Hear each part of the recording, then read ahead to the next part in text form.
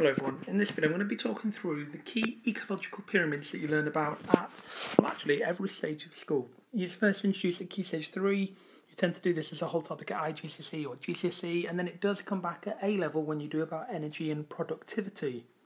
So we're going to look at the three key ecological pyramids: pyramid of number, pyramid of biomass and pyramid of energy. And we're going to base this video around this simple food chain that we've got at the top of the screen. So let's just talk through this food chain so that we're clear on what all aspects of it are. So you can see we're starting with the grass over to the left hand side. Now the grass acts as our, I'll just make a note here, producer.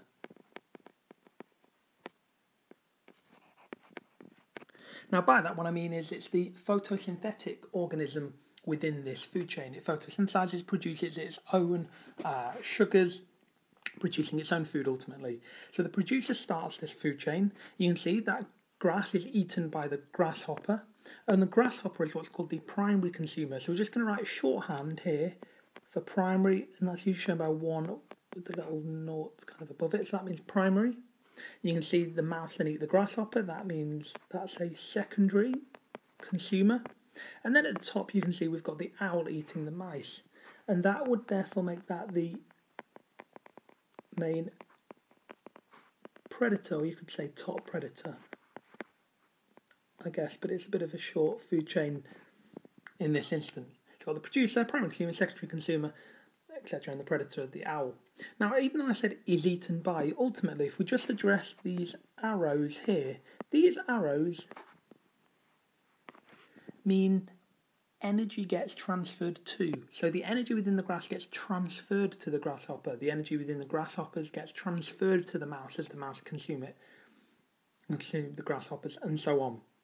So what we've got here is a very simple food chain with 4 different elements to it. Now each of these elements, or each of these organisms within the food chain, we refer to as being a particular trophic level. So the term trophic level refers to the position of each organism within a food chain. So we're just going to make a note of that term here. So the position that each organism occupies in a food chain is known as a trophic level. Now when you look at these pyramids, ultimately all we're doing is drawing diagrams to represent these particular trophic levels, or aspects of these trophic levels. Okay, so the first of the pyramids we're going to look at are the pyramids of number. So that's the first we'll address. We'll put the heading pyramid of number, pyramid of numbers. Now ultimately when we draw these pyramids, what we're drawing almost looks like a sideways bar chart. You could say it's essentially just blocks or bars to represent each organism. So I'm just going to draw an example of one, and then I'll explain exactly what it is that we have. So I'm just going to draw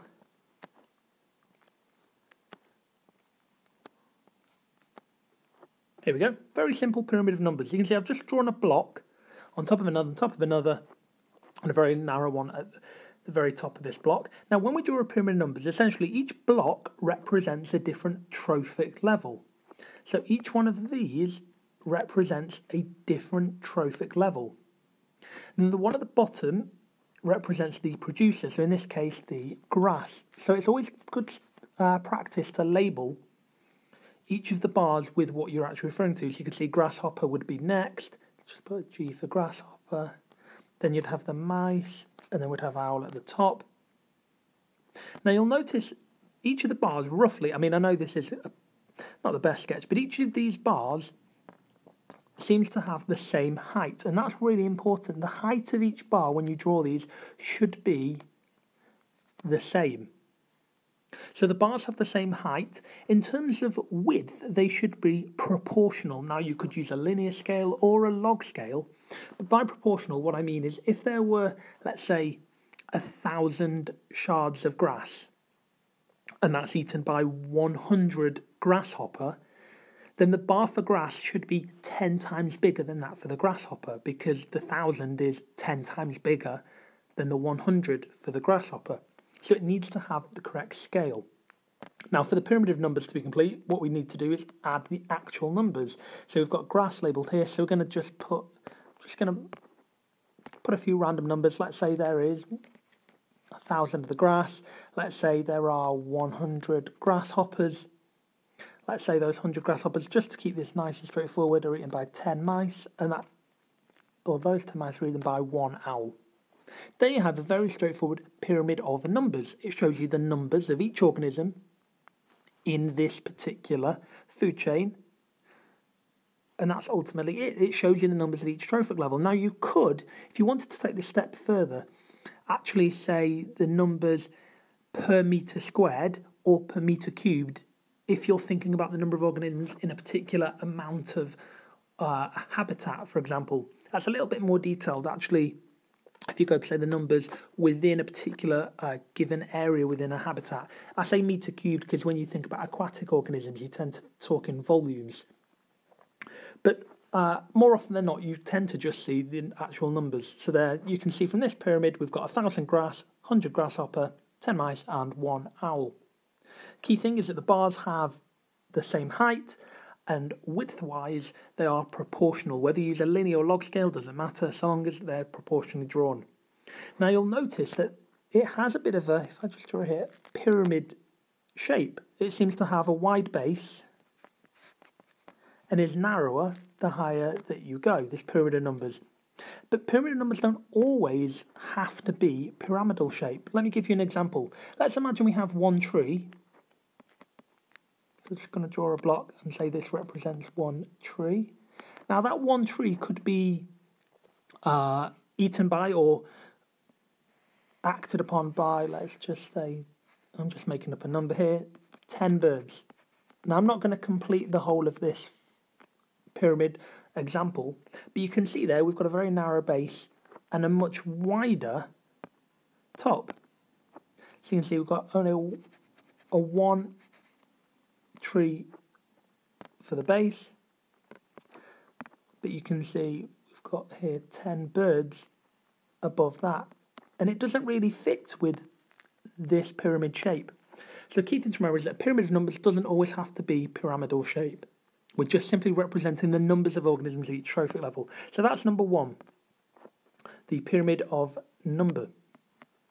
What we're going to move on to now is the pyramid of biomass. So let's put a number 2 here. We're going to look at the pyramids of biomass. Now, biomass refers to actual biological matter or material that makes the organism up.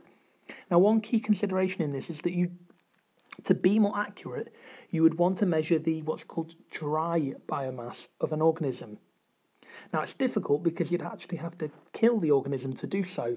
Because water has no energy value, you need to drain the organism of water to find out its true biological mass, in effect, the actual amount of biological material that makes that organism up.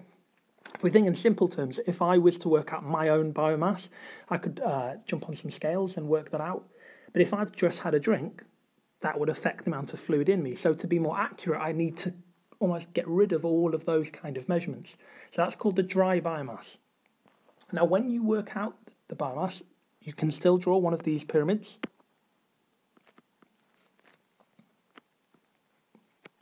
So I'm just going to draw a rough sketch.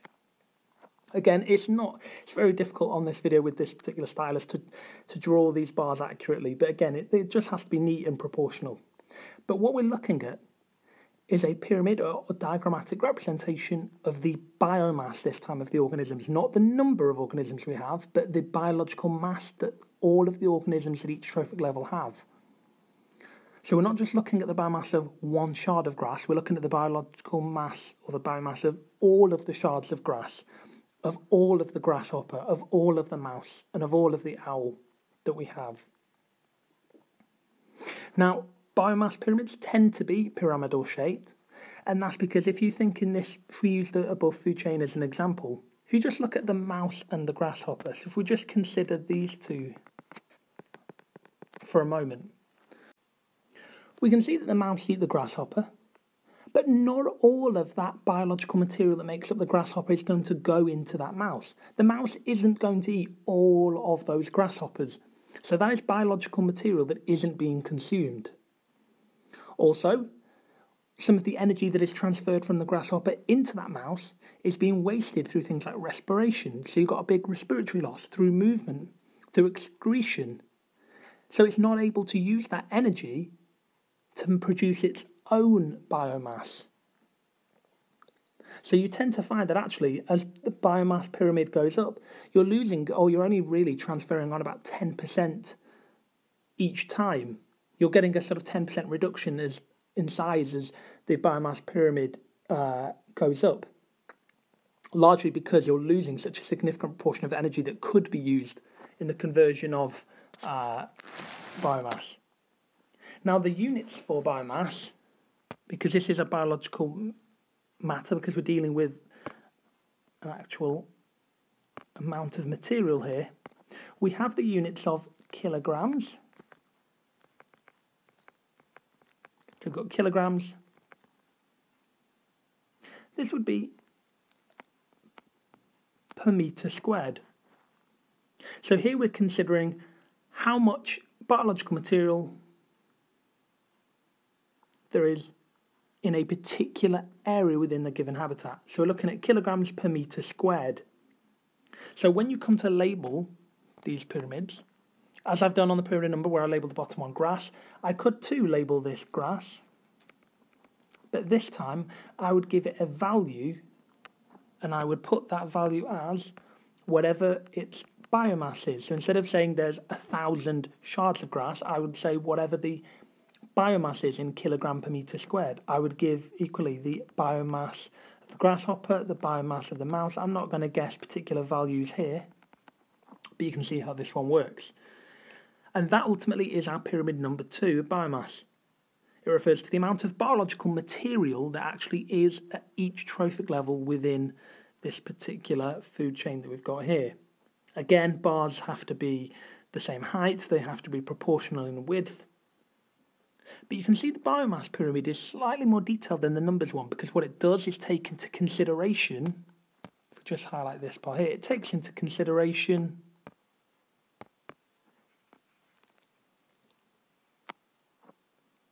this metre squared part, the actual area that you're looking at. It considers how much of the organism is found within a particular site within that habitat, because clearly that value can fluctuate. So there's our second of the 3 pyramids, pyramid of biomass. Now, just to really highlight one key thing about this particular pyramid, just to reiterate a really key point, biomass is the mass of living material in each organism, and in this case multiplied by the total number of organisms in that trophic level. Now, what that means, and this is really fundamental, is that it's so much easier to compare the food value of a small number of large organisms with a large number of small organisms. And because of that, it's a much more accurate indication of how much energy ultimately gets passed on at each trophic level.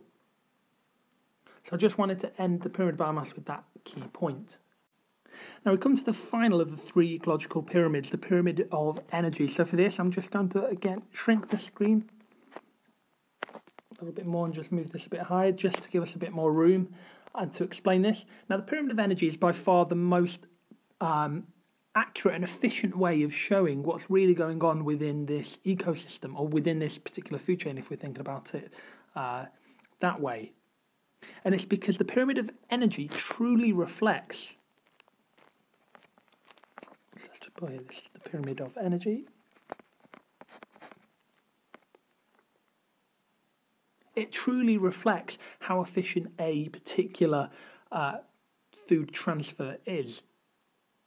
So the pyramid of numbers simply shows the number. Pyramid of biomass, yes, whilst it shows the amount of biological material at each trophic level relative, or within a given area, let's say, the actual pyramid of energy takes into consideration not just the amount of energy in kilojoules, but it takes into consideration how much energy there is in a particular area within a habitat. But it also, and this is one thing that the other pyramids don't do, it takes into consideration seasonal fluctuations. and things like hibernation, for example, when in a certain area there may be more or less of a certain organism. So when we look at units for energy, and in fact we'll just start with this part, when we look at the units that are associated with the pyramid of energy, they are in kilojoules, kJ, per meter squared per year. And the per year part represents this idea that we introduce this time variable in it, so it takes into consideration these seasonal variations. So pyramids of energy are in kilojoules per meter squared per year. Now these pyramids are always pyramid shaped. I'm just going to draw a very quick sketch again, not necessarily to scale, but each of these, you can see where this is going. We have grass at the bottom. This would represent grasshoppers, etc., etc. Then we've got the mouse there and the owl at the top. And instead of putting the value as the number or the biomass, we simply just write in the energy value. So we put in the energy value next to each of these drawn pyramids in kilojoules per meter squared per year. Now it's always pyramidal shape because, as you know, food chains are inherently inefficient. Energy is lost along this pyramid, or from trophic level to trophic level, through a number of mechanisms, through everything you might be familiar with Mrs. Gren, so through movement, through respiratory losses, through reproduction and the production of eggs more specifically. So there's a significant amount of energy loss that's going on here. Also, for example, not all of the organism that is consumed is actually digested or even eaten in the first instance. And there's a lot of excretory waste that allows a lot of that energy to kind of escape, if you like. So this is always going to be pyramid shaped. It's always going to have a wider base and a narrower top. The pyramid of energy is using the units kilojoules per meter squared per year, so it takes into consideration the amount of energy available within a given area of the habitat at a given time within the year. And again, just like the other two pyramids, you draw it with these bars representing each of the trophic levels. And that's ultimately it. That's the fundamental differences between numbers, biomass, and energy. And as you go from 1 to 2 to number 3, each pyramid gives you that little bit more information about what's going on. And this is just, all of these just relate to this top food chain that I've got at the top of grass, grasshopper, mouse, owl. Clearly there'd be more trophic levels if I use the food chain with more organisms in. It's difficult, well, I'll say difficult, you can't really draw these pyramids for a food web. Because in a food web, for example, one particular trophic level could occupy 2 roles. If we imagine the mouse in this instance were to eat the grass, that mouse would act as both a primary and a secondary consumer. So you wouldn't be able to draw a particular pyramid for that instance. So pyramids only really work when you look at food chains within that ecosystem. Okay, hope all that helps.